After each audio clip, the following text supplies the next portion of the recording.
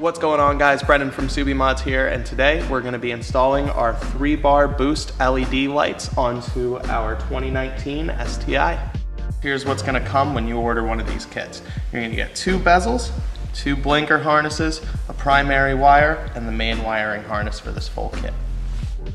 Alright guys, so to jump into things here, the first step is going to be to remove your fog light bezels. Once these are out, you're going to move along to the inside of the car and pop your hood so that you can disconnect your battery if you're smarter than I am.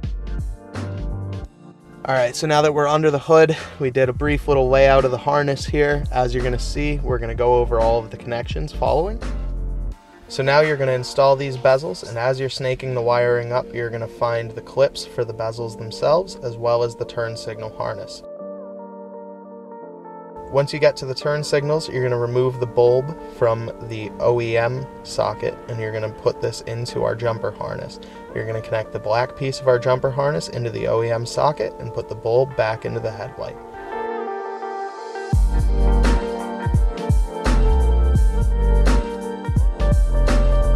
Now, once you're in the fuse box, you're going to take out the 30 amp low beam fuse and add that to your add fuse and place it right back in where it was.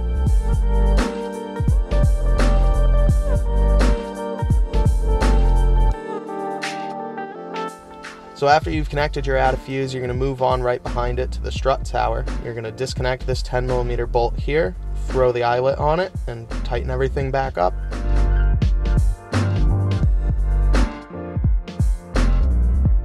Now move along to the battery, connect your positive and negative terminals. Tuck everything out of the way, give it a test, and you should be done.